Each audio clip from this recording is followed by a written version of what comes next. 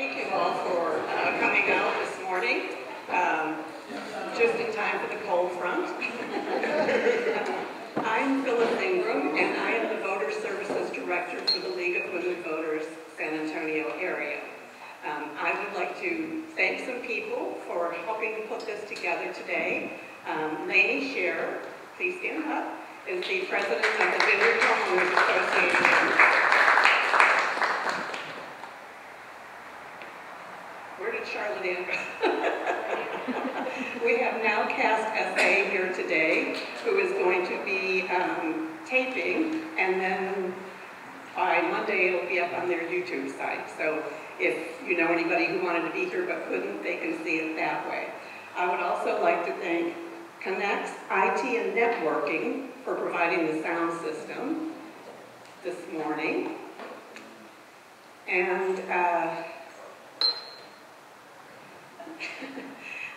the format was mailed out in advance to the candidates. They have agreed not to address comments to or about each other. All questions will come from the moderator, who will be me.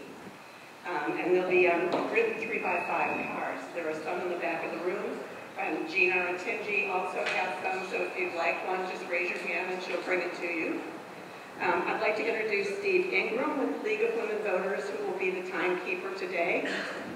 And Gina Ratinji with the League of Women Voters, who will be sorting questions. And we don't sort to eliminate questions, we sort to eliminate duplication. So if your question has already been asked in one form or another, it probably won't be repeated. So with that, let me introduce the candidates that we have here with us today. All but two candidates had agreed to be here.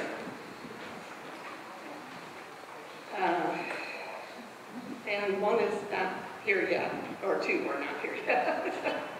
So we'll start with John Courage, Dr. David Cohen, Patty Gibbons, Nat Pina, Marco Barros. Oh, thank you. I think you're done with me. Mr. Dohlen had indicated that he would be here. He's not here yet. Dr. Bert Cecconi, and last but not least, Sandra Martinez-Deyarmond. So we are going to start with a 2-minute opening statement. When the speaker has 20 seconds remaining, Steve will hold up a yellow folder to let them know that. And when their time has expired, he will hold up a red folder. And I would ask that you be mindful of that so that we can get in as many questions as possible. So, this one's going to be a challenge.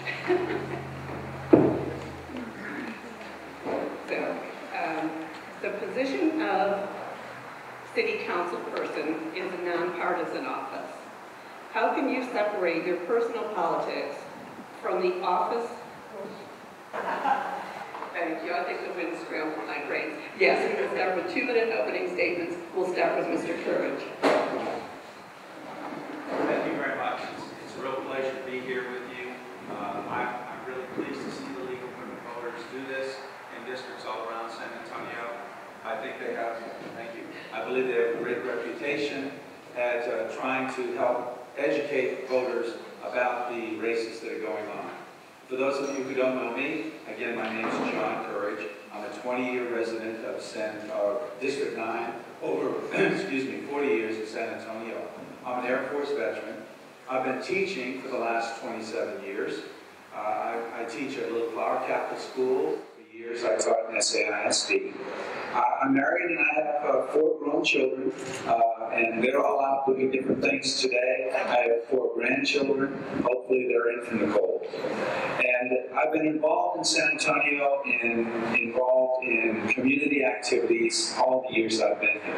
I was elected to the Alamo Community College District Board of Trustees and served there and was on the committee that decided to build the first college on the south side of San Antonio, Palo Alto College. I also served on the San Antonio Literacy Commission. As a teacher for many years, I served on San Antonio Teachers Council Board. I've I've been involved in my community from being a referee at softball and baseball and basketball games to being a Boy Scout leader to being a youth group leader at my church. And so to me, community is everything. What I've done over the last few months is ask people in our district what they think are the important issues, why they want to have somebody represent them who understands those issues. And so I believe I can do that as your neighbor on the San Antonio City Council. Thank you. We're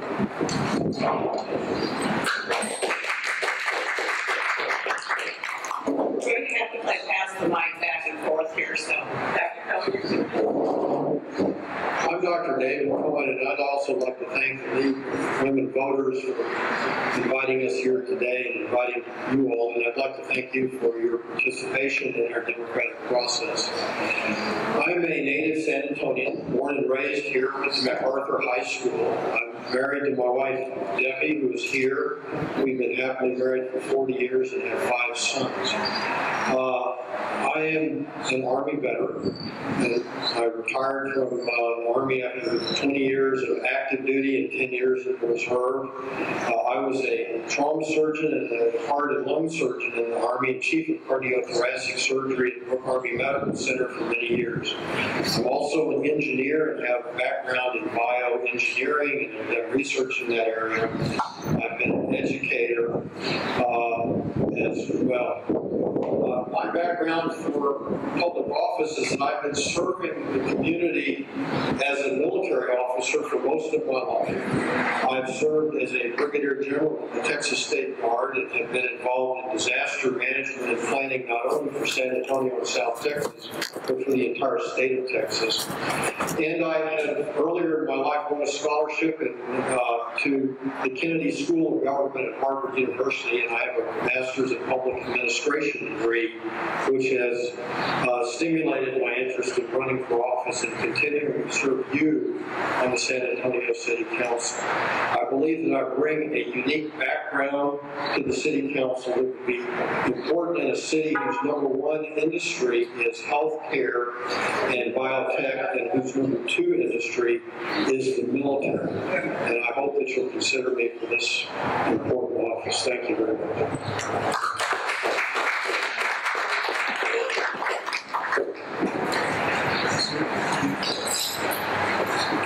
We'll let Patrick von Dohlen get seated, and then we'll continue on with our 2-minute openings.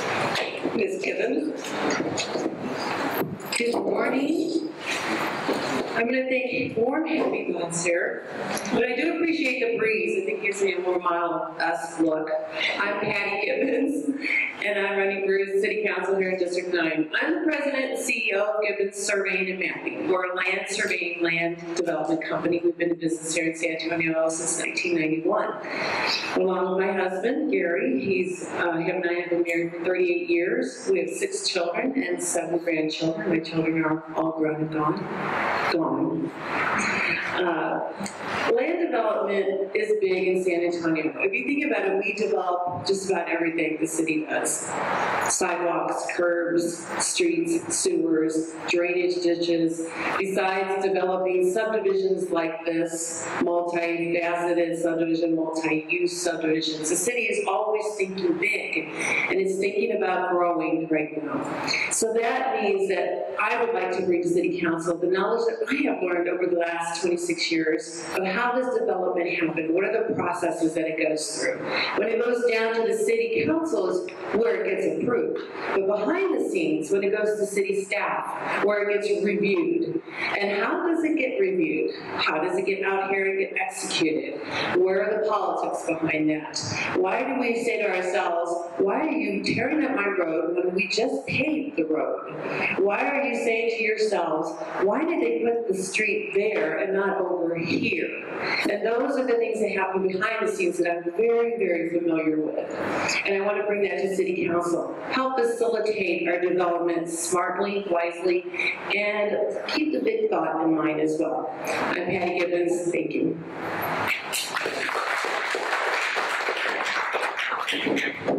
Hi everyone, my name is Pina. I'm a long-term resident of District 9. In fact, I was raised here. So my elementary, middle, high school, they're all here at District 9, and I'm quite proud of that fact. I think I definitely represent the values that this community has to hold. I worked hard. I've got my BA and MA in political science, and I definitely understand a little bit about policy. I think at this point, if I could teach it, I should be able to do it at least at a professional level.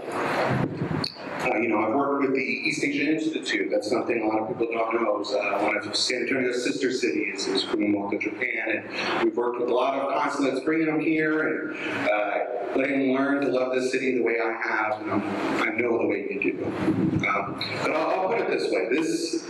I have been never more proud to be a member of this community than I am standing next to these candidates. This has been quite an experience. I am more impressed because I wish a lot of our candidates could be spread out throughout the city instead of just living in this one area. And actually, that is one thing I'd like to change. I would actually like to change the fact that I believe that we actually need more council seats. And it's because our voice goes unheard many times. In fact, our district is quite conservative, and most of the times we're one of 2 or 3 votes on the city council. That happens, and we ask ourselves, what can we do? Because, especially at the city level, it's about money. It shouldn't be about politics. It should be more about money and what's going on, but it gets brought in there anyways. See, and that's where I think my strongest standpoint is because I definitely understand about how to make a good, fair policy that treats everyone with respect and honor. And that's something that I want to pass on to you guys. Thank you.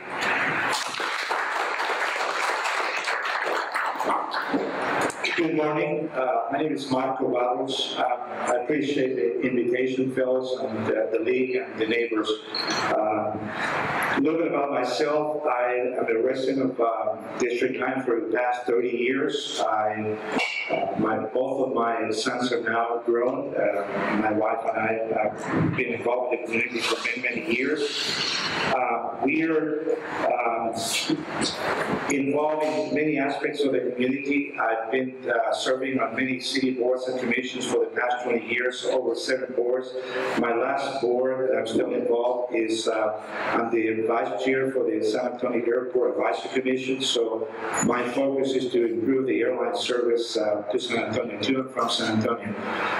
So being in District 9 for 30 years, I'm very familiar with the challenges, the streets, drainage, water, traffic, and public safety. We'll talk about this, but 3 of my priorities is I have worked on public safety for many, many years. In my personal role of executive director for an organization, I've worked for 225 different companies. And one of the things I do every single day with restaurants, hotels, is about safety, public safety, and I work for the San Antonio Police Department very, very close. In talking to a lot of neighborhood associations, over 20, and so many residents I've visited with about 4,000 residents in District 9, public safety is the #1 issue. We're short in police officers right now, about 225, 240, depending who you ask. So we do have a shortage both in the fire department, the police officer, and those are the things that we really need to face.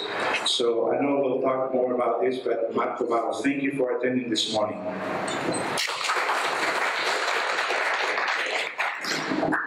Good morning. My name is Patrick Von Dohlen. My wife and I are happy. Met at Texas A&M University in both class of 1992. My wife's first one from San Antonio, Churchill, class of 88.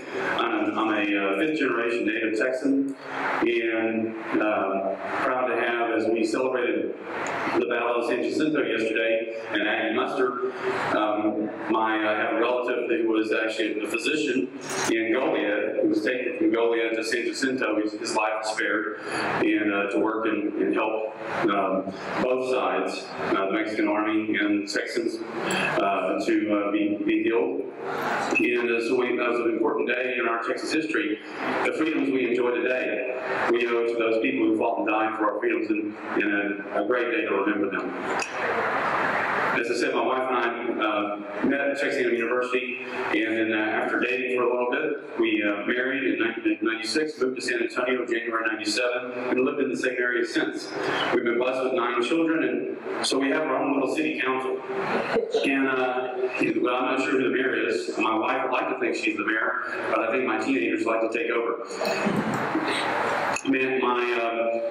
In doing that, I've been a financial planner for over 20 years, and partnered in a financial planning firm where we bring financial science to our clients for an annual fee. One of the things that we've done, and I'm sorry I didn't get here with it today, we went back and looked at the city budget since 1977. And up until 84, we had a balanced budget. And until that, in 84, we departed from that budget and began financing our budget. In 2005, we had a huge cash burn rate, acceleration. And if we pass the bond package in total, it will put us on a trajectory to surpass our total assets within the next 20 years, potentially. So I'm very concerned from a financial perspective on what our city can do and how to go forward. So Patrick Von Dohlen, vote Patrick.org for more information. Thank you for your attention. Bert, Cecconi, it is great to be with you on a warm San Antonio morning. I should have stayed in discipline. Very briefly, I'm a retired Air Force Colonel in Dental Corps, and I've been in business for about 25 years making titanium castings for implants and replacement teeth. Rather than talk about myself, I would rather talk about 4 issues that I think are very important for District 9, other than the weather. And the first is to keep traffic moving. Often we think the way to keep traffic moving is to build more roads, and when you build more roads, you get more cars, so we better begin to lay the groundwork of how are we going to keep the traffic moving that we have today. If we did a couple of possible ways that we could begin is we can make Highway 130, that toll road that goes from Seguin to Austin that nobody takes. We can make it a designated truck route, of which it's no toll for the truckers. We give them an offer that they can't pass up, and quotes from my ancestors and everything.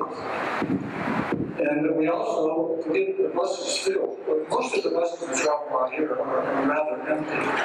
And we can give our senior citizens and students via buses to generate ridership. We might as well put bodies in those buses, in those seats that are going around the city. Another important issue is, which everyone talks about, is public safety. And we on City Council create the policies that are directly affect public safety, such as we should have a policy where we're going to fully staff our police officers, and that will have a great impact for all of our neighborhoods all over the city, a positive impact. Another issue that's very important for District 9 is we need to increase our number of districts. In 1951, when our charter was passed, we were a city of about 400,000, and we covered less than 100 square miles. Now we're 4 times larger, and we still have only 10 districts. And one other point I want to make is we have too many elections. If we would consolidate, if we would move our city elections from odd to even numbers, we would save about 1.2 million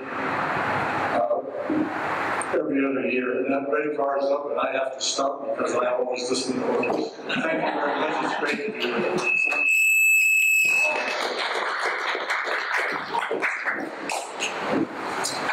Thank you for your warm welcome this morning. And I'd like to thank Phyllis for inviting me, and of course, thank you for coming out on this great day. I consider it a great day when everybody that is like-minded and civic-minded presents so that they can hear what we have to offer or say or promise. I think that there is a level of sometimes doubt of things that we say, and to hear it and to look at you in the eye and promise you something is very important. It's important to you, it's important to me to be authentic. My name is Sandra Martinez-Deyarmond. I'm a mom of my one kiddo who's now 18. He's just joined the Navy. And my son who's 9 doesn't know what the Navy is. He just thinks it's a color. color at this point.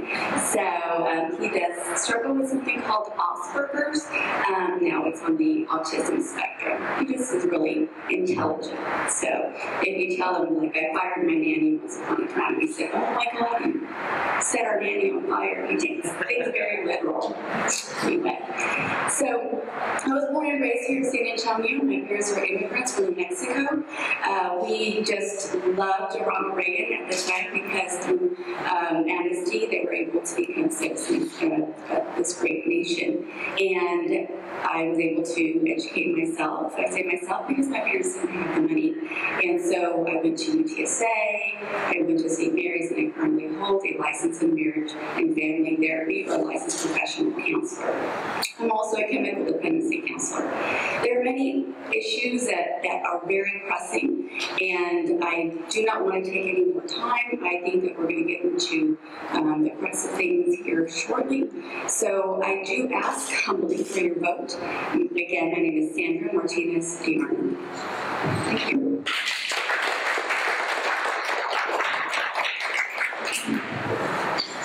I apologize to all of you who don't have blankets. So we're going to start our first question with Dr. Cohen.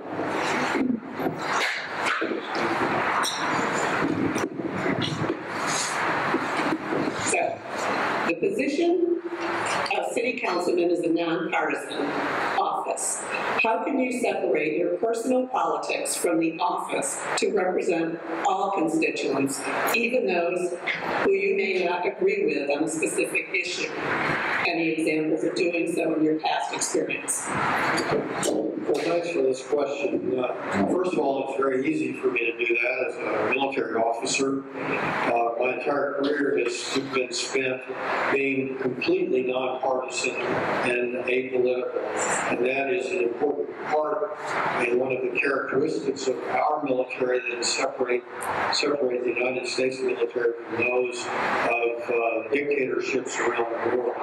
So I'm happy to be able to say that that would be an easy thing for me to do. Now, San Antonio, as I said, I grew up here, has a long tradition of nonpartisan city government, starting with the Good Government League. When I grew up, there were no Democrats or Republicans running for city office, and in fact, I think that's a great thing, and it's the way it's supposed to be.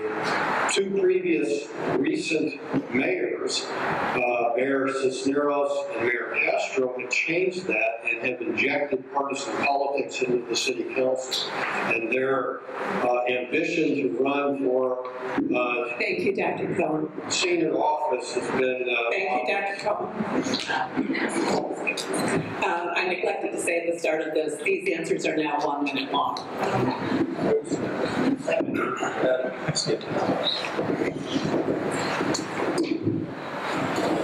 Okay. You know, when you're a mother, and about 6 children, a large family, you have to watch your politics. You have to be open-minded. You have to realize everyone is an individual, and some are going to go this way, and some are going to go that way. When you're in business and you work with other clients, they too have their own set of politics.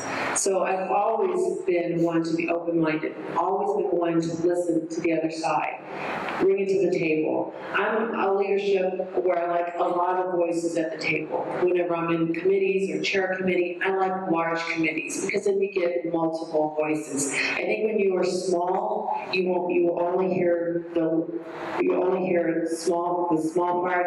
I know stuff's going to come up, but I like large committees. I like to hear a lot of outside voices. Well, not in my head.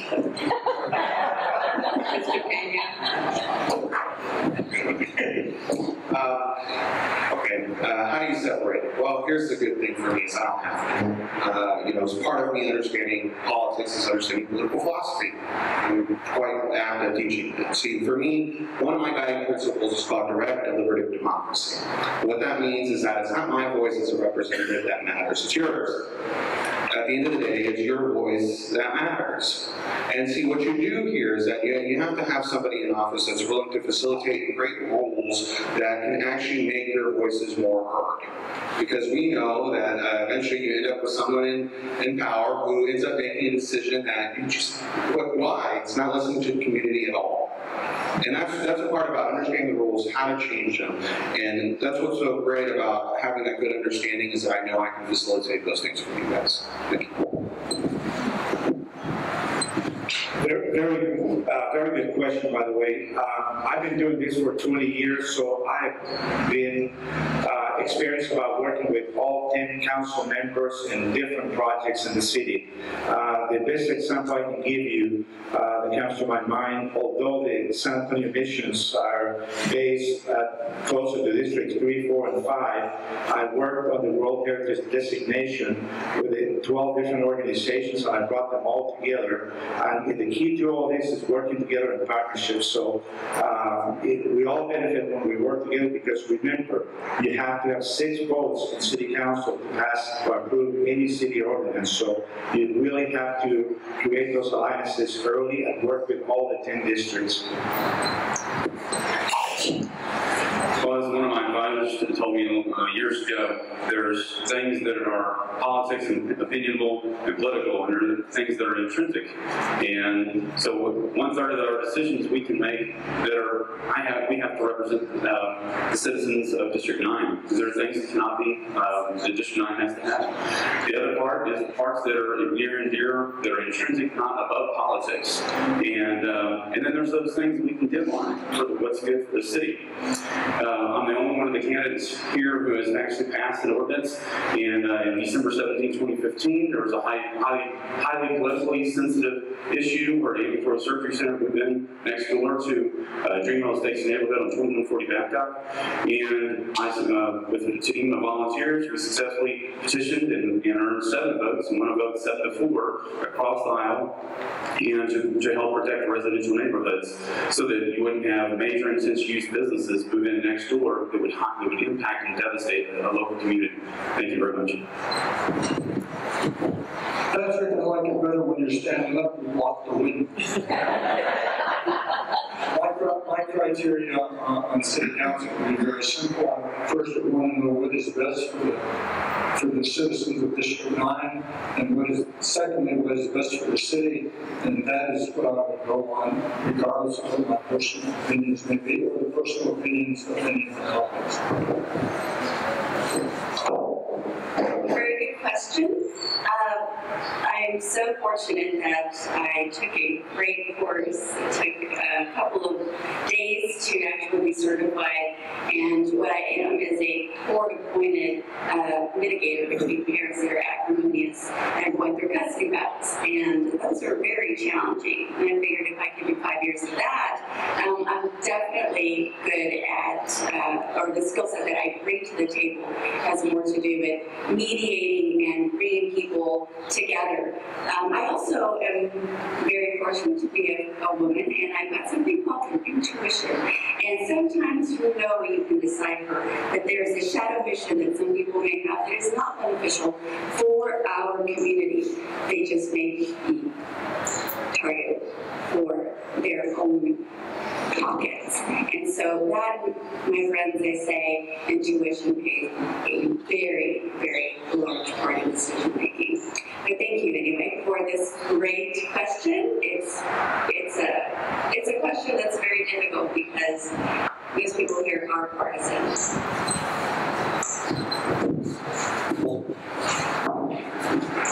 I do think it's a good question. I've been campaigning for months. I've talked to thousands of people and thousands of homes. And once in a while I have someone say, well, are you a Democrat, are you a Republican, what is it? And this is what I've been telling people. Before I answer that question, let me ask you a question. Is there a conservative or a liberal or a Democratic or a Republican way of filling the pothole in your street or replacing the light at the corner? And most people realize there really isn't. I've been asking people what their concerns are because I want to be your neighbor on the city council who understands the concerns in your neighborhood and in our district and will respond to those, not to special interests or particular interests. I believe I can work with any mayor. I believe I can work with any city council person. We have to work together. We need to collaborate. We need to work together because I also believe this, a city councilman for any district is truly a city councilman for the whole city because the decisions that are made by city council affect the lives of everybody in San Antonio.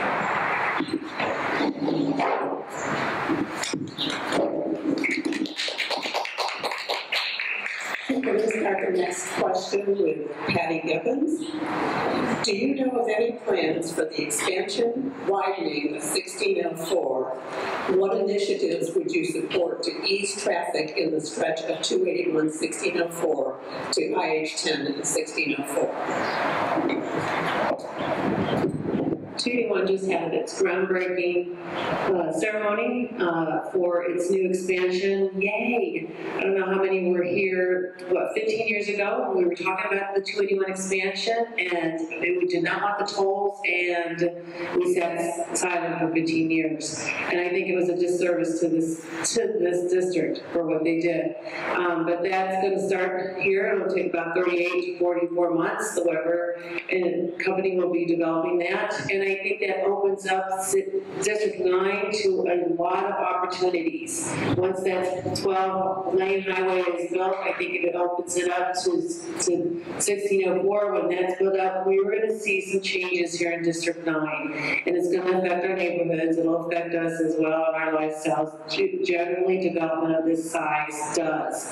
So I want to be there to help facilitate it through in a timely way, but help our neighborhoods stay connected and stay strong. Don't lose who you are because this development is swirling around you. Okay, for me, the thing is the roads are always going to have a problem, always. In fact, the city is growing exponentially right now. The real issue here is not whether we have roads, it's our economic policies. Right now, the city has even tried to incentivize people for how can we, stagnate businesses to open up at different times? What can we do to get people to work more closer to home? Things along these lines. See, it's a bigger picture you have to look at. And yes, we can try to solve the roads and widen them, or we can grow a monorail system, but it's never going to solve the problem. Because at the end of the day, what you need is somebody who has the ability to work and start businesses in their own homes. That's something that we do not do anymore. And before you say anything, why do I want that? Well, think about the companies that have started. Microsoft, Apple, all those things started in garages. People where they were able to facilitate, communicate, and work together, especially very smart children like what we have here in District 9. That's what they did. That's how we innovate as a community. And that's how we can solve that problem. Thank you. The good news is that the funding for 281 and 1604 is there for the connectors and for 5 overpasses all the way to TBC. So all we got to do right now is be patient for about almost 3 years with the construction. The challenge is going to be, like Phyllis said, how are we going to get funding for the rest of 1604 and all that? I don't know if many of you know that the only funding that the Texas Department of Transportation gets out of the 38 cents that you pay for every time you buy gas, 20 cents of that goes to the federal government for other projects outside of the state, and the state of Texas only gives 18 cents.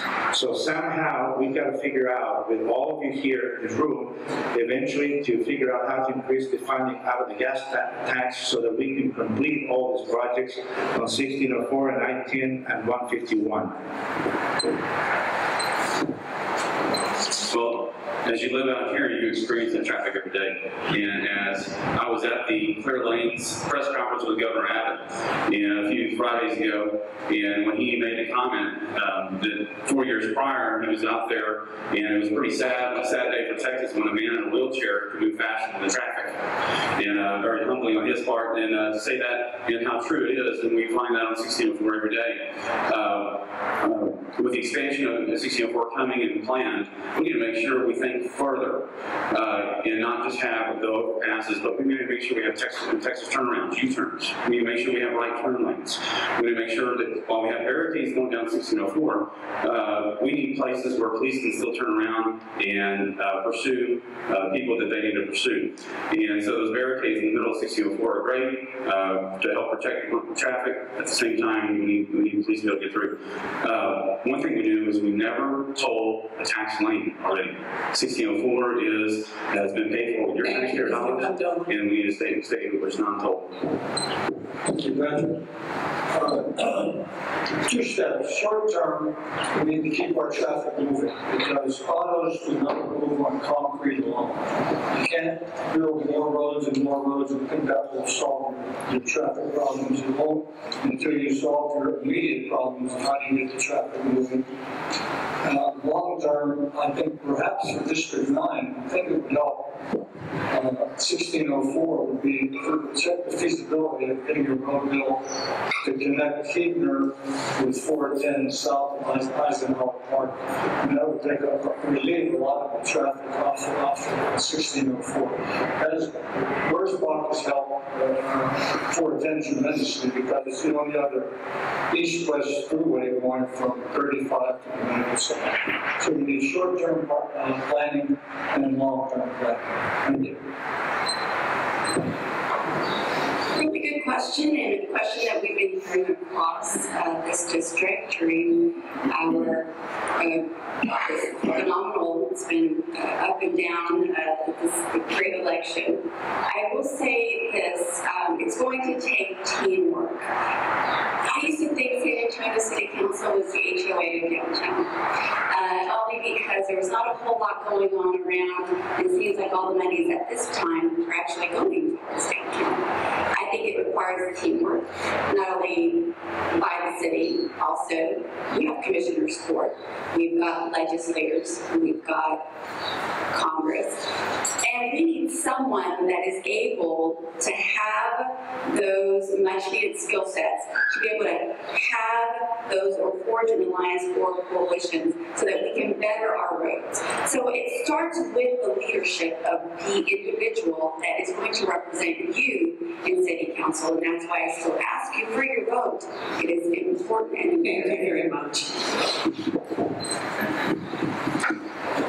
I think the next city council person needs to make sure they're involved with traffic planning by being a part of the Metropolitan Planning Organization and the Regional Mobility Agency. Both of those are very involved in getting the funds necessary to improve our roads. We need to widen 1604. We need to put some high occupancy vehicle lanes on 1604, which will allow people with more people in it to get in those lanes, but also will allow our bus transportation to expand and put express buses around, which will give opportunities for people to travel more. We need to really get behind improving VIA. We want to have VIA be the kind of service that you can take to go downtown or to go from one part of the town to the other. And the city has neglected VIA over the last 20 years. So I think that's another important part. Also, we just need to go ahead and stop the tremendous growth all over the north side that's adding so much. We need to have smart planning where we have more development in other areas of town where there's better transportation facilities available, roads that aren't being used. That's a long-term plan. But short-term, help with MPO and RMA.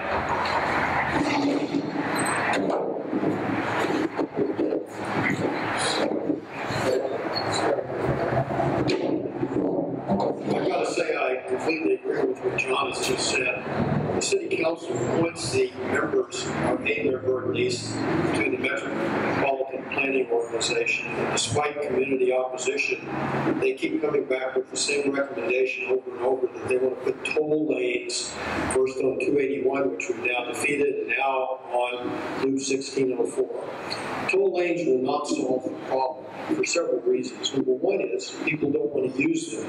Bert just talked about the fact that we have this $1 billion road going from Seguin to Austin. If you've ever driven on it, there are almost no vehicles on it. Yet Interstate 35 remains congested, so it's a huge amount of money that has been wasted. Secondly, it is unfair. Why should people in one part of town pay tolls to go to work, to school, to go shopping, and people that pay the same gasoline tax, which is supposed to go for road construction and maintenance, pay no tolls. Increase the gasoline tax if necessary and build more free lanes on 1604.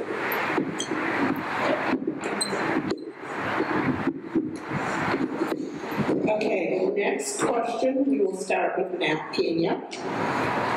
Will you fight to protect the San Antonio ordinance prohibiting discrimination against LGBTQ communities? So for me, here's my honest response. I do not think government should be making rules or regulations for businesses or people in general. That's my stance on it. It's very much a nonpartisan stance because they put this bill as a way to both either control what the public does or control what businesses do. I think people are better at solving that issue and setting up their own rules in their own stores. They're just better at it. And, you know, if you have somebody who doesn't want the LBG community inside their store, well, that's up to them. If you want somebody who's the opposite, wants them in the store, that should be up to them. That's what it means to be nonpartisan. That's what it means to make it fair. That also means to make sure to protect the businesses that are there as well. Thank you. I have a feeling that this city ordinance, and like many others, are going to come back in the fall again. But I can tell you personally, I would probably favor a no-discrimination city ordinance. I think that we need to treat all the citizens the same way, men and women. Every human being deserves to be treated with dignity, respect, and protected. And based on city government in any form of any political community is duty-bound and responsible for help protecting the family. And so it's important that we make sure that in enacting laws that in major city ordinances like that, we take it to the will of the people. And to do that. I personally worked against the non-discrimination ordinance for numerous reasons that I don't have time to explain here today. But one of those things is government has a premise to help support and uphold marriage between one man and woman, hopefully for life. And it produces a family and has fruits of that. So we have a future. Without that, we do not have a future. But every person needs to be treated and protected, and they're respected and have dignity to live life without government interference. But how government goes about dealing with that needs to be done very carefully. Thank you. I think that all of our citizens need to be treated with respect and equal under the law, period. Hello, I'm a woman of faith, and so the God that I know doesn't discriminate. He loves everyone the same. And as a small business owner, it would hurt me financially to have to hear some of these laws. We'll see what happens down the line with the Texas legislature. There was a bill, and the bill is still morphing, or amendments are being brought up still. So until that happens, the City Council Convention. And other than that, I will say that everyone matters, every vote matters. It doesn't matter what color or where you're from or what gender you associate yourself with. I ask you again for your vote humbly. Thank you. I supported the NDO. I believe that it really represents civil rights for everybody and human rights for everybody. And so I would be opposed to any changes to our non-discrimination ordinance. Thank you.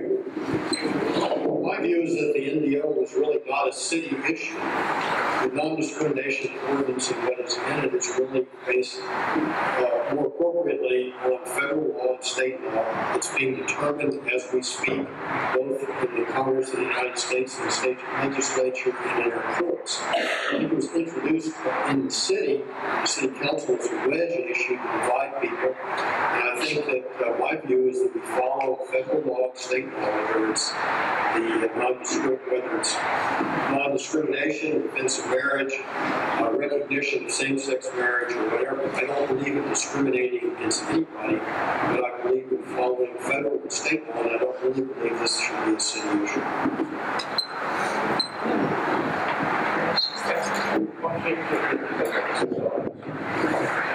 As a business owner, when I go to employ someone to look at their application, I can't discriminate. I have to look at their skill set that they bring to my business. As a city councilwoman, I can't discriminate. I have to look at every individual that comes and has an issue to this district. I do oppose the MDO in this regard. The words gender identity. I think we're all new to that term, and it's very fluid.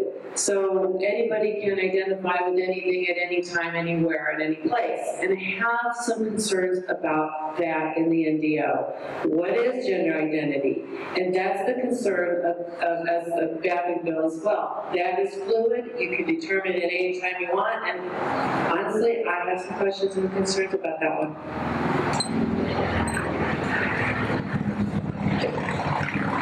I'm going to start with Marco Barros. A new issue that has come up, the reimagined Alamo Plaza. There is lots of outrage online, not only about the plan itself, but about the process involved and lack of citizen input. For big projects like this, how would you want to see City Council approach them?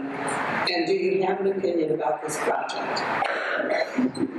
That question probably could be a 2-hour answer, but there have been 2 public meetings so far, and to my understanding, talking to Becky, who works for the Alamo, that there will be additional meetings coming up, one next week, and I think they're going to have more public input meetings. So I've been hearing a lot. I'm a very good listener about this. Now that the plans have been presented, you can follow all this on, by the way, on their website, the Reimagine the Alamo. There are some issues personally that I disagree with. I don't think that we should remove any of those trees in front of the Alamo, because I will tell you, I go through there almost daily for meetings in that area. If you eliminate the trees, there's no shade. And I will tell you, in July, it gets very, very hot. So there are some areas that I disagree. There's some concerns about traffic. So I would welcome all your input, because I think your input is more valuable than anyone else's. And there's also some issues about funding. They do not have all the funding. Well, this is a topic we discussed a lot at Aggie Muster last night, and I think it's a travesty to decimate the Alamo and as a historic nature. Now, this is needs to be the will of the people. It's an opinion issue. It's no need to honor our past, and by having somebody that a designer out of Philadelphia come down who has no appreciation of the historic nature of Texas and its independence and its fight for independence, to come and want to scrape out all the grass, remove all the trees, and put a clear box around the Alamo that regulates how you can see it, is deplorable. And to spend, whether it be the state and the city's money, is a complete waste of money. To move the syntax where it's at, the monument that honors all of the warriors, and is unconscionable to me. It needs to be front and center where it is to stay there. We need to make sure whatever plans we do honors our veterans, honors the people who fought and died for the freedom we enjoy today. My definition of a good question is one that I can answer. And presently, I can't answer the question about the Alamo because I don't have enough information on it. So I would want to get as much information as I could. I would want to talk to as many people in District 9 as I could. And then after thinking long and hard, I would make a decision and do it.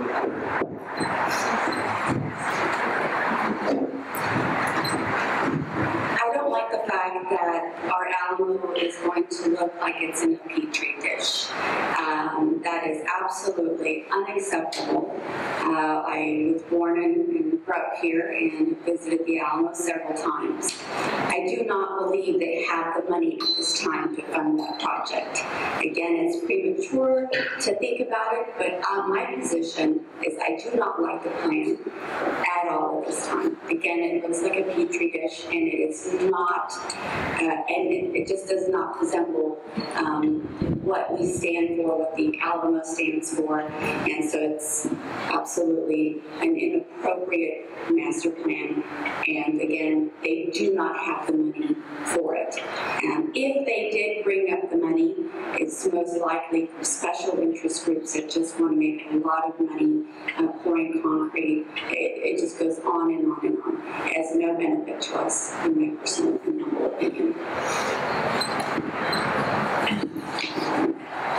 I'm opposed to doing anything else to the Alamo other than maintenance to keep it clean and well taken care of. The Alamo is the #1 tourist attraction in Texas. It has been for years. It will continue to be for years. So I don't think we need to be investing millions of dollars to try and recreate the history from almost 200 years ago. So I would be opposed to that. Let the Alamo remain what it is. The symbol it's been has been very good for the United States and for Texas. All I know about the project is what I read in the newspaper, but I'm concerned. Number one, a glass wall mimicking what was supposedly the walls and fortifications around the Alamo is not recreating the way it felt. Moving the cenotaph, which is basically the cemetery and burial monument to the defenders of the Alamo, to me would be a travesty. When I go to Gettysburg, I'm not offended by the fact that there are monuments around the Gettysburg battlefield showing where different units were employed and where people died, and that doesn't detract from if we visit the battlefield, it actually makes it better. I think that we can do better things with some of the buildings that have a history of their own opposite the Alamo, remove some of the junk. Ripley's Believe It or Not type things, and make those venues for historical exhibits and all, and there's a lot of other things that we can do. We need to reconsider the project for improving Alamo Plaza. Oh dear Lord, how many times are we going to recreate downtown? I mean, Hemisphere Plaza has just gone through another recreation. I don't know if y'all aware, we're going to have a street now that goes where the playground was at Hemisphere Plaza. So then we got rid of the convention center. We have no parking downtown anymore. So now we're going to go over to the Alamo and recreate that, which, by the way, your money has already been spent for that design. And by the way, you were never told the redesign was even being talked about. Now you're being told, come to the public meeting, but the public meeting is only to show you what they already want to do and convince you that it's a great thing to do. Totally against the process, totally against the project. And this is where District 9 has the muscle to start to push back, because our tax dollars, we spend the most here, are going down to these projects that are just brainstormed in somebody's bathroom office. I'm totally opposed to that process, totally opposed to the project. Did I say I was opposed? Not here. For me, it's actually a personal issue. I had family who fought in the Alamo.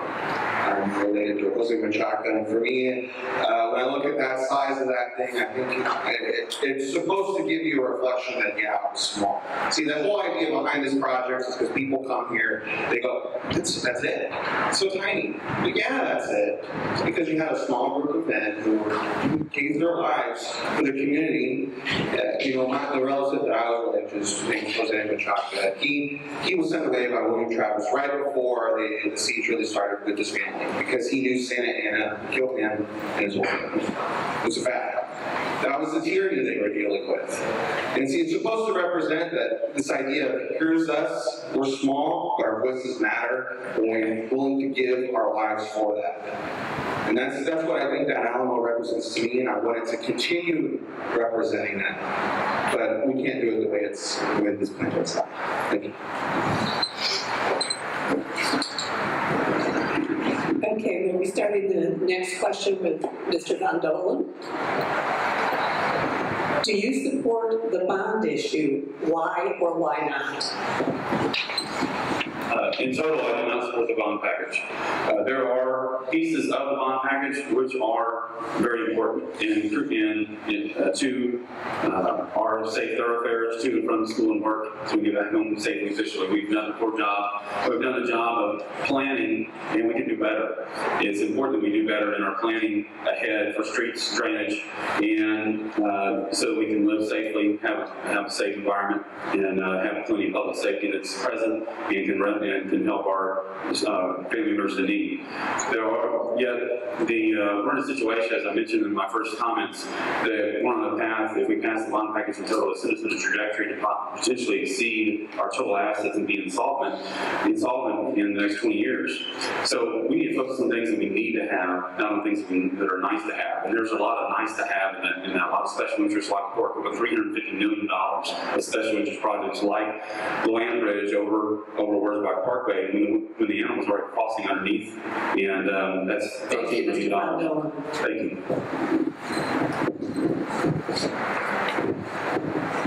You know, whenever you get my age, you ask, what was the question again? No, I'm just kidding.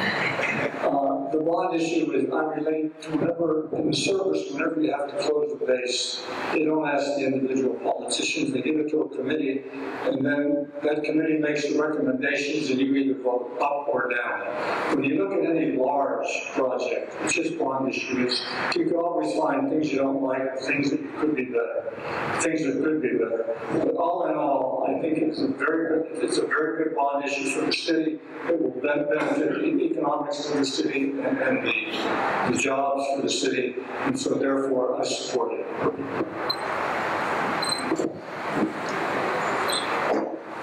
As a whole, I cannot support it. I first said this is great, and it appeared to be great until I started really digging.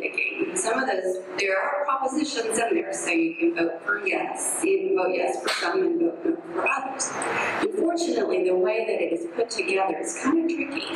Like public art is here and there in some of the proposals, and along with EMS and police. I just think it's improperly placed. In my opinion, I think they put this thing together and in haste, and it needed to have a lot more insight and input by the public and what is best for the public. I don't think this happened. I do agree on some of the things, like the senior citizen center that we will be placing in District 9. Thank you. I support the bond issue. I support it because I've looked at it. I've had people helping in my campaign who've helped me do the research, and basically for District 9, the overall benefit is going to be about $90 million. Over $60 million is directly into District 9 through a lot of different projects. The other 25 or so million is in projects on District 8 and District 10 that benefit the people who live in District 9, because we drive through those streets. We get out Ingram, we get out Blanco, we get out San Pedro, we use 1604. So a lot of the projects in that bond issue are in District 8, District 10, but the people who live in the north central part of San Antonio will benefit by about $90 million worth of the improvements in this bond issue. So I support it. I encourage you to look closely at it. I hope you'll support it too. So Member Das, many of you may not be aware that you spent the whole month of July working on the city budget and priorities for the year. So there was no city council meetings in the month of July because you actually spent all the time working on the city budgets and reviewing over 21 city departments. So my number one priority is to really look at the details of budget. Number two, public safety. I think that we only have 2 classes at the police academy right now. That's the main reason why we're very short in recruiting our police officers. We got to figure out, with the help of Chief Martinez and Anthony Trevino, the assistant director, on how to increase the number of classes at the police academy.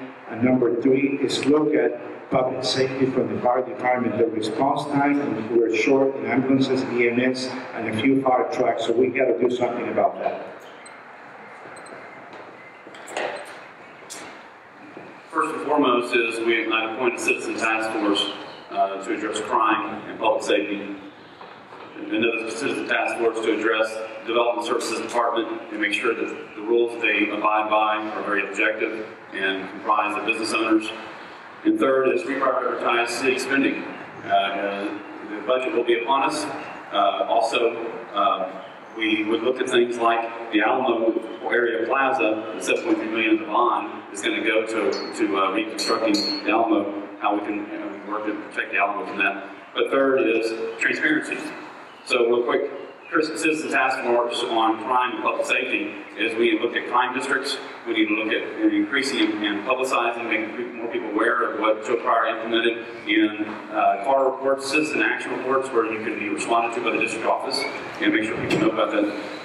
The Development Services Department has a propensity to not follow objective guidelines. We need to make sure that we have responsible government, responsible development. Thank you very much.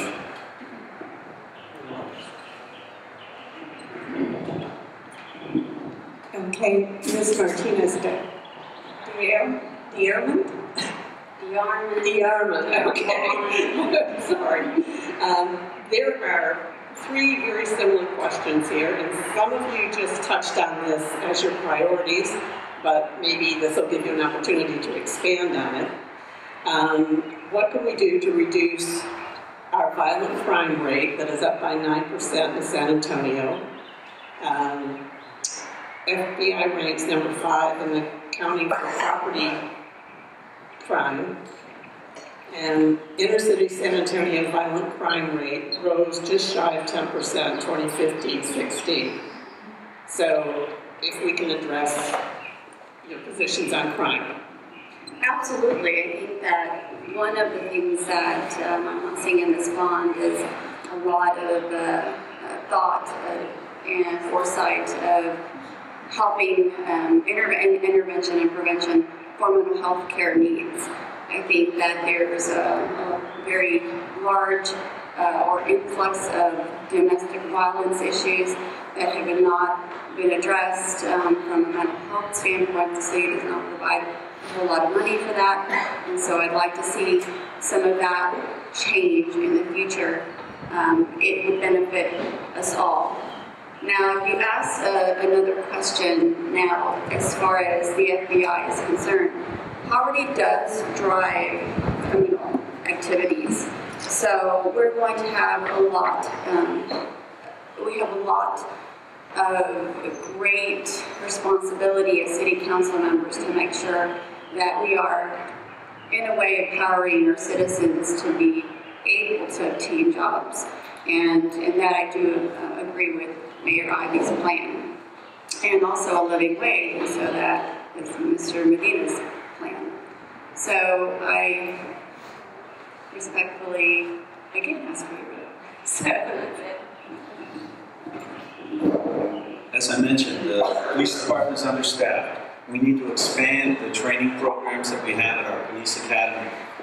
As been pointed out by one of our other board members earlier, even SAC has a law enforcement training program that we can take advantage of. So I think that's one aspect of it. Also, I think that we need to go ahead and help our citizens recognize that they can take some more responsibility by getting involved on Citizens on Patrol in their neighborhood. I think that's a good program. I've been involved in it in my neighborhood too. I think that we can go ahead and help better educate our police department to work better with the different communities that we have in the city. We also have a SAFE program where we have specific police officers who work with neighborhoods to help the communication between the community and the police department. We need to expand the number of SAFE officers that we have so that we don't have so many, or a SAFE officer handling 20 or 30 different neighborhoods. And it's so that we have better communication between the people in the neighborhood and the police department. I hate following John because we so often agree on some of these things. There are two aspects to decreasing crime. One is to increase police presence and police patrols. And as numerous people have mentioned, we are short of police. We're over 200 short. We've had a policy that San Antonio Police Department will only hire people trained through its own police academy, even though we have a San Antonio College or San Antonio Community College's law enforcement program, which our police department won't hire people from. I know that because my nurse's son went through that program and was not considered for hiring. We also do not hire police that are trained by other cities and municipalities' police departments. Secondly, we have judges that are not anymore sending people to jail for non-violent crimes, which includes theft, burglary, etc. We need to get back to the idea that we actually punish criminals once we catch them to serve as a I'm in favor of SB 6, and that is the state starting to declare these sanctuary cities. So I would propose that the city of San Antonio have an ordinance or resolution that declares itself a non-sanctuary city. Studies have shown, sorry, I saw that in the back. Studies have shown that when you declare yourself non-sanctuary, your crime leaves. And we know McManus plays this little game of having informants protected because they're illegal, and apparently he gets some information on how to go track the gay people who are here, even though they themselves are lawbreakers. San Bernardino declared themselves a non-sanctuary city. San Bernardino, California, where you would have a lot of this crime going on, and they saw that crime leave. We have a rise in crime, not because you and I are doing anything wrong, but because our police chief is not making a statement, our mayor is not making a statement that's definitive that we are a non-sanctuary city. Okay, I have a lot of personal experience of being a victim of crime, especially as a resident of District 9, to share that with you. I've been robbed at gunpoint, I've had my car vandalized, I've had the apartment where I was at burned down because of gang initiation, I've had 2 friends murdered here in town, I have had my store backed into by a truck not once but twice, and this is just becoming very, very common for my age generation, especially here in San Antonio. And it's going to get probably more common. It's an economic issue. We talk about jobs, creating jobs. We all do that. But there's no focus on it whatsoever. It's about development, it's about growth, but never about actual creation. How are we going to attract businesses? How are businesses going to develop? That's going to be your major issue. The second is personal responsibility. Going into those communities, we need to be more active as a community, not just in our own areas, but going to those areas where they do not have good role models. That is a fact, that they do not have people around them showing them, hey, if you work hard, you can make yourself something. That's what we need. To reduce crime, it's going to take all of us in this room. I can tell you that we're short of police officers. That's one reason, but the response time with only 6 substations in town, and the north side keeps growing on 281.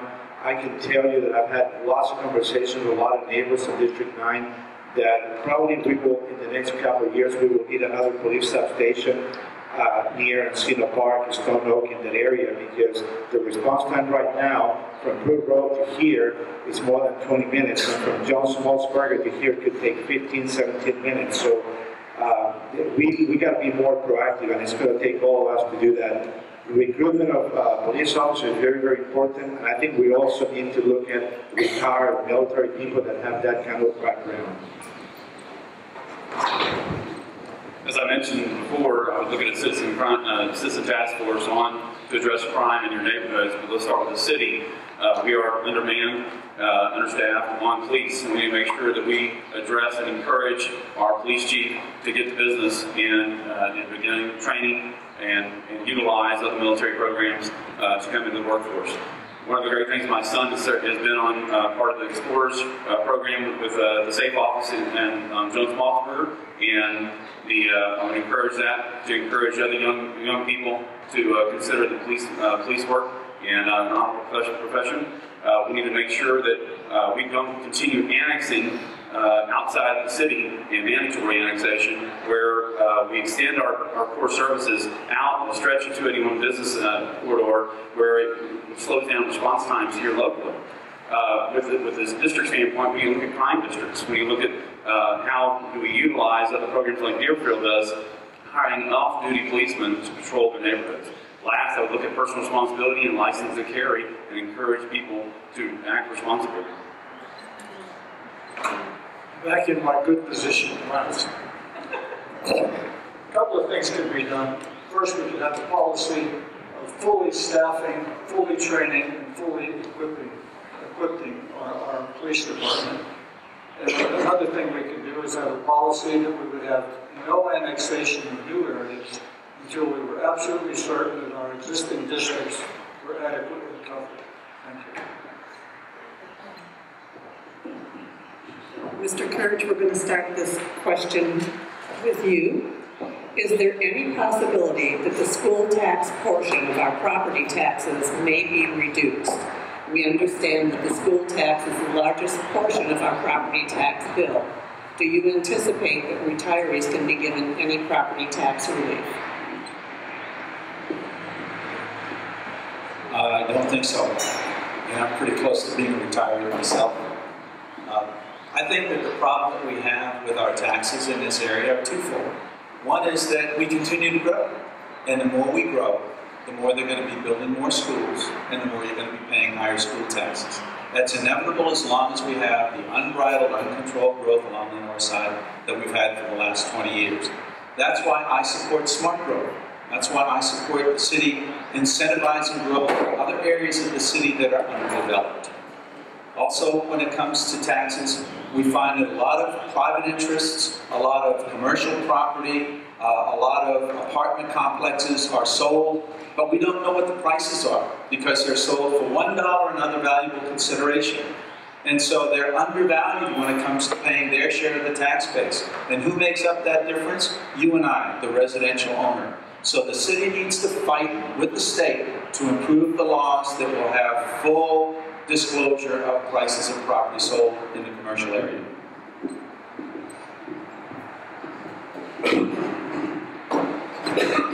The city council has very little input into school district taxes. They're an independent taxing entity. The state legislature sets levels that they can tax, and we do have lobbyists that work for the city that work with the state legislature, so we can try to influence it on that level.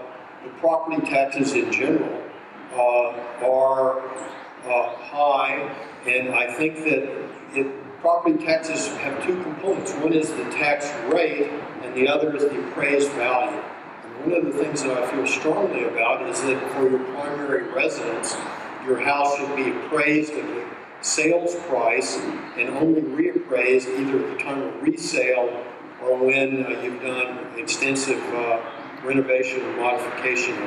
Otherwise, people are taxed out of their primary residences, or at least potentially, and I think that would be a travesty.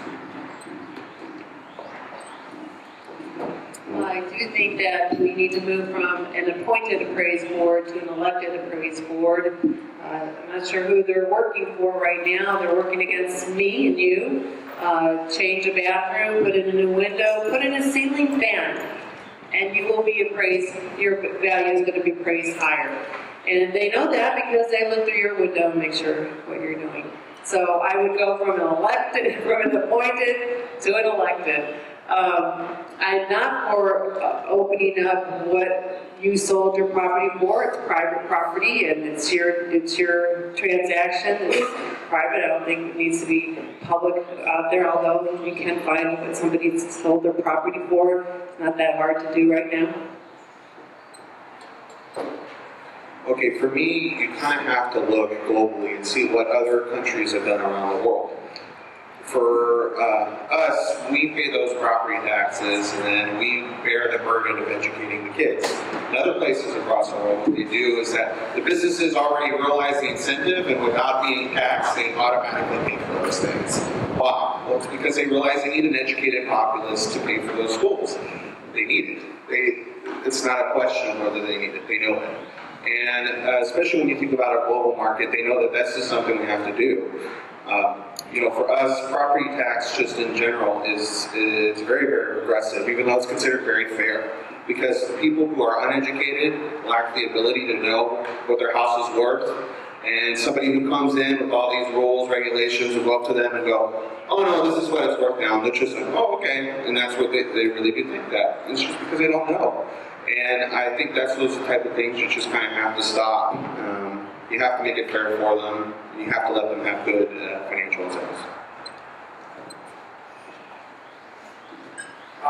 Just want to make sure you know that I'm for no tax increases of any sort, property taxes or school tax, all that. Unfortunately, this is an issue that has to be solved at the state level by your state representatives and your state senators. So those are the people that really have a lot more input than the city council on all this. I do agree, though, that eventually, you go and find on an appraisal value of your home, and unfortunately, we don't have a lot of solutions and options. So I do agree that eventually we need to really push our city officials to have elected members of the appraisal board. This goes to an overarching issue with the city of San Antonio and rightly prioritizing its spending. Because if we were not spending things that are nice to have and focus on things that are needed to have, or basic necessities, core services, infrastructure, and not on special interest projects, we wouldn't have a burden that was placed on property tax owners and particularly residential owners. So partly we're just reprioritizing the city's spending. Second is we need to get the city manager where we adjust her compensation at bare minimum, and where we tie any bonus compensation to her balancing budget. We relieve property tax pressure. We do need to lobby as a city to have Bexar County, the county appraisal district changed towards elected members. And we also need to make sure that commercial properties are properly assessed to relieve that burden. And the process for appealing your property tax increases needs to be streamlined, where you're not having to pay a $500 fee to go to the state, to appeal to the state, and to make the burden less. The last part is that we need to make sure that citizens are knowing that projects like this, and special interest projects, do have potential to increase your tax rates. So we need to make sure to be conscious of how we're voting and what we're supporting in special interest projects. I'm not an expert on tax law, but I would be very interested in pursuing if there were some way we could stabilize the property tax for those who reach retirement age. I don't know if that would be possible, but it's certainly something we want to look into. Thank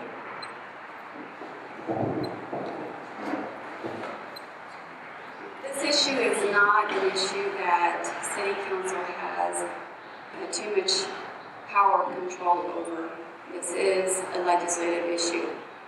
We will, as a City Council member, as a whole, City Council and the Mayor, need to learn how to work hand in hand with Texas legislators so that they could be apprised of how San Antonio is doing business and how it is affecting our constituents, especially District 9. Earlier we talked about the bond, and 12% of the bond that is at stake, $850 million is coming back. Out of $850 million, 12% is coming back.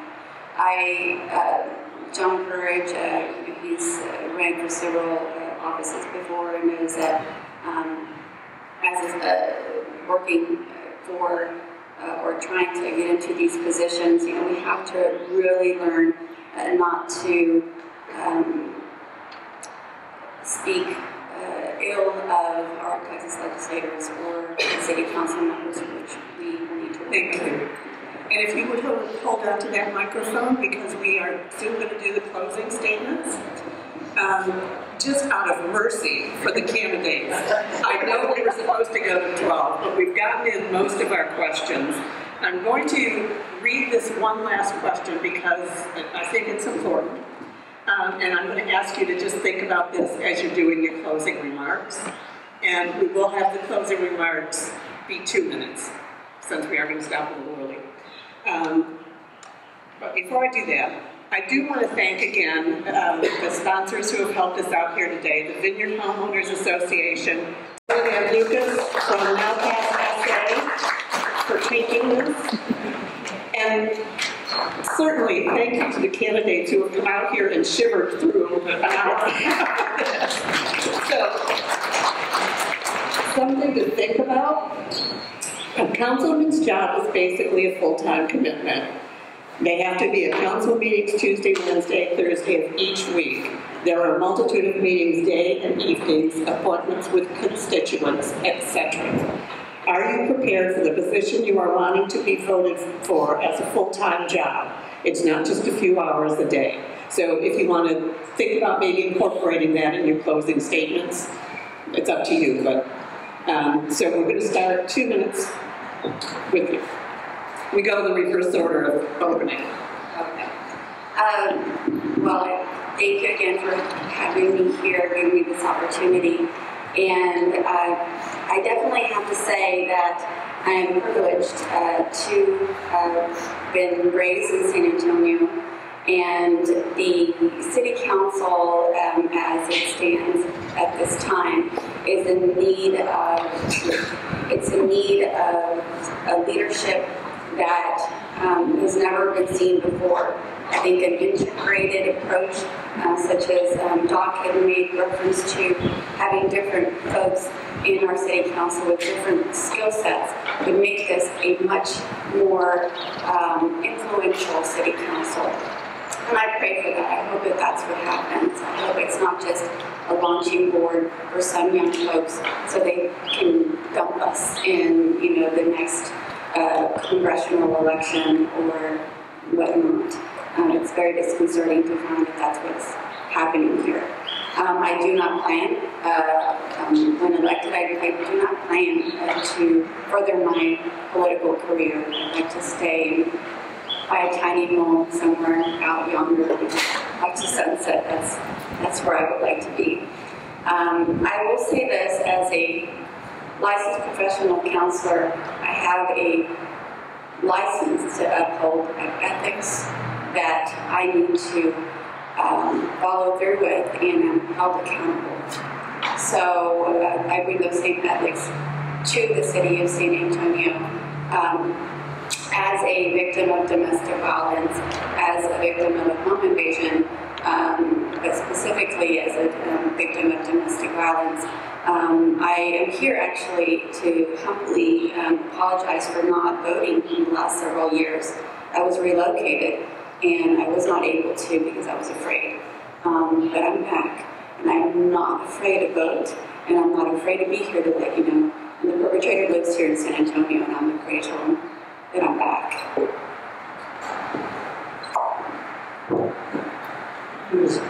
Again, great to be with you. And you all should be commended for sitting here and listening to us give our spiels, because you are what make democracy great.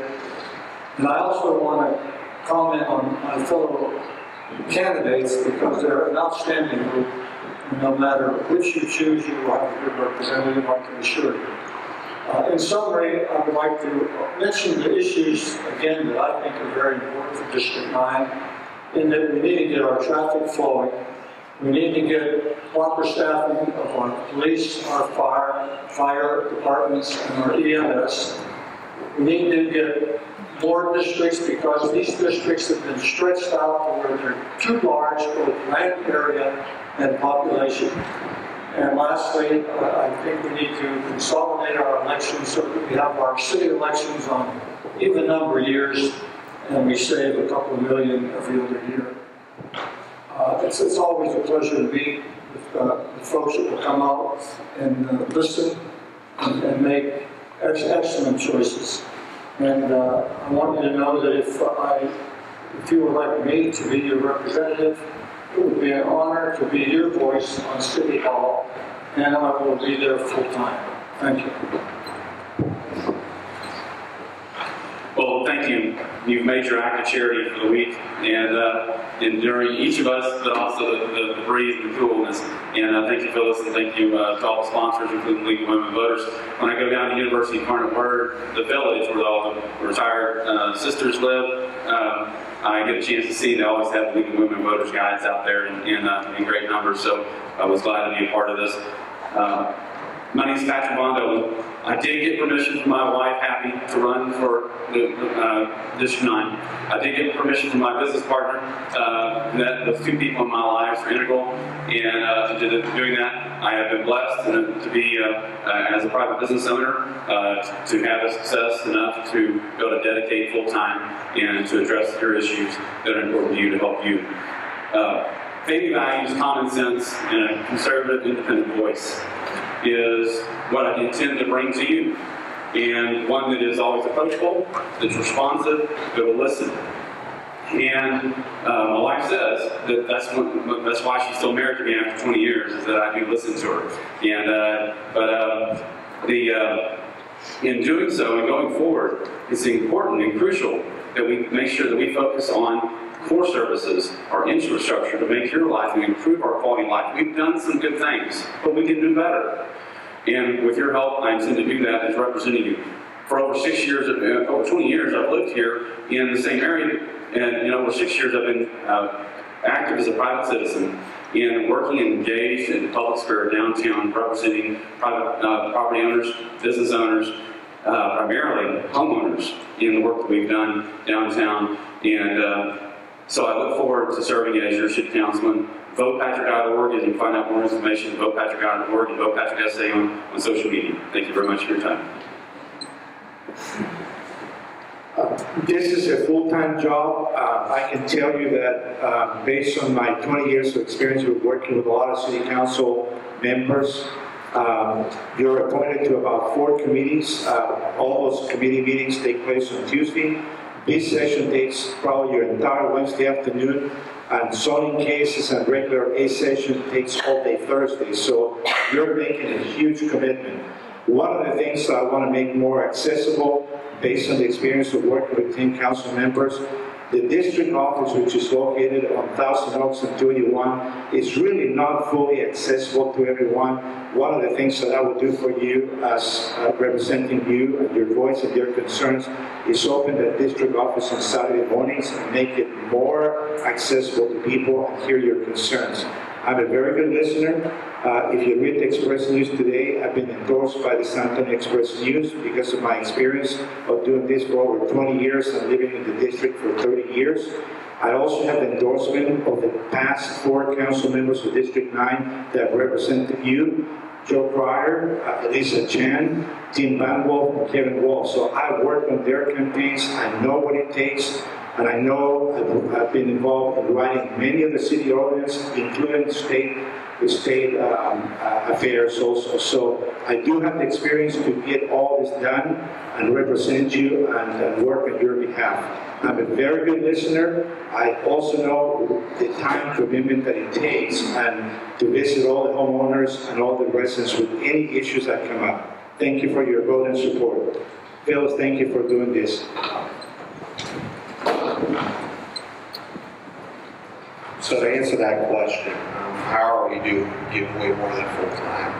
I do keep a normal job right now, currently working 8 to 5, and then when I go from there, I then campaign till about 2 a.m. every morning. I actually do go to the houses. I'll go out to the local bars, pubs, to try to meet the young kids because they don't vote. I mean, they don't have to. They decide they don't think it's important. And sometimes they're more surprised that somebody's actually willing to go out there and go speak with them. I repeat this day in and day out, every single day. I give all my time for my community, and regardless of whether I get elected or not, I'm still going to be giving my time to the community. That's what I went to school for, because I care. I'm going to continue to care. It doesn't matter. You are going to hear my voice more and more often.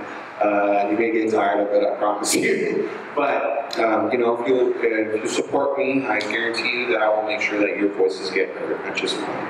You can go to Matt Pina for social media, and just go to mattpina.com if you guys want to look a little bit more at my policies. So, thank you.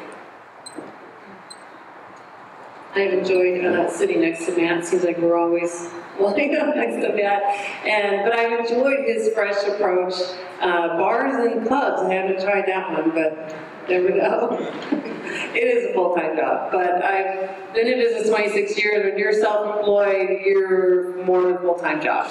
And especially when you raise a family. So that's nothing new to me. I like that. So I will be down there at those meetings. But those meetings, they need to come outside those doors and out to you. I can sit in meeting after meeting after meeting after meeting, but if you know nothing of what I went through for you, then have I really served you? Is it so hard for anybody to write an ordinance? Is it so hard for any of us here to get to know Lisa Chan, Joe Pryor, Dan Van? We all know them. We've all worked with them to some capacity. But what we haven't done is taken what we know and given it out to you. That empowerment is what will make District 9 the muscle that it needs to be. With this many tax dollars going out of this district down to other districts, we should have a very solid and a very strong and a very loud voice at City Hall. Those ordinances should be in our favor, I think. Those meetings should be in our favor for District 9. Our tax dollars that are hard worked and hard earned. And that's what I represent. I'm fearless. That's one thing. My husband will say, you're fearless. I'm fearless. And I will work hard for you. I won't put in 80 hours. I do have a family and grandkids, but I will work very hard for you. Thank you, Phyllis. This has been the coldest venue I've been to. I'm originally from Ohio, and you think I'd be used to this, but that's why I moved. And thank you as well. I've enjoyed working with you, and all of these candidates are just fun people. I think we'll all meet at a bar afterwards.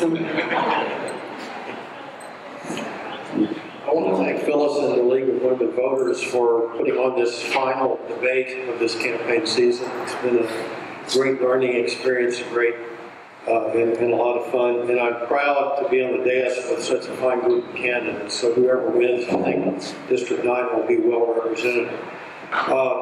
You asked about whether we can serve a full-time job. Well, I just retired from the Texas State Guard, and I closed my thoracic surgery practice. Well, when you're a thoracic surgeon, you usually work about 100 hours a week or 120 hours a week, so this would be a vacation for me.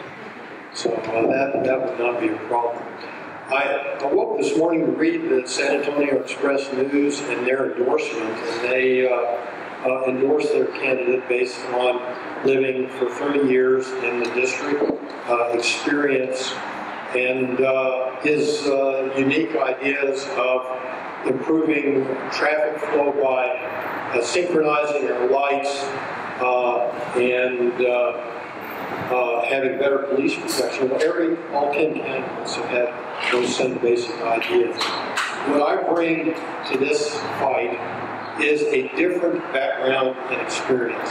Background and experience in disaster planning with the State Guard, background and experience in healthcare and biotech, and a background and experience in the military, and a background and experience in leadership based on my education and on my professional career. I do not believe that we should have a city government based on cronyism, which we've had in the past. I promise you that if elected, I will be an honest, faithful servant of you and the people, all of the people of San Antonio.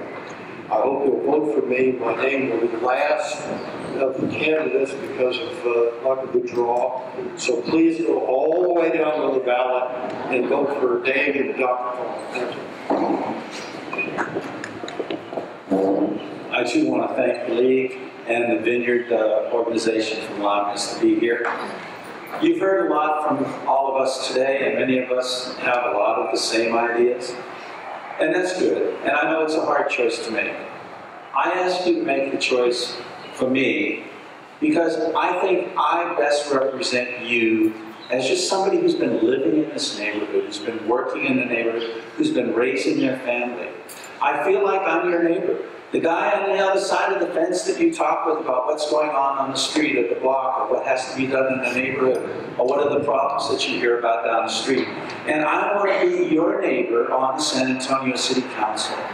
I've listened to people. I've knocked on thousands of doors over this campaign. I've actually had citizens to be heard in my office every week for the last 2 months, and people have come by either on a Wednesday or Thursday to talk with me about their concerns. I've spent Saturday mornings at coffee shops in this district just talking to people about what their concerns are. I'm already making this a full-time job. I'm a teacher. I'm retiring at the end of this year. There's nothing else I want to do other than represent you and your interests and do that in a way that the entire city will be improved by the decisions I make. As I said, a councilman for one district is really a councilman for all. The decisions the city council makes will affect you and your neighbors and everyone else in this city. And we need to think about that. That's why I know I can do this full time. I can cooperate. I can collaborate. I can be a leader that you'll be proud of. I hope you'll learn more about me if you haven't made up your mind yet by going to John Courage or couragefor9.com. Thank you very much. Thank you. Thank you all for coming out this chilly morning. Thank you to the parents who have their children here so that they can experience for themselves how our democracy works. I wish I had hot coffee for all of you, but I don't. Some of the candidates who did not respond in the printed voter guides were able to get their responses on vote411.org.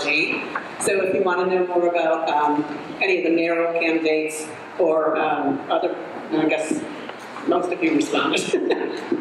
On behalf of the League of Women Voters, I really do thank you for coming out and for sharing with us your vision for our district and for our city.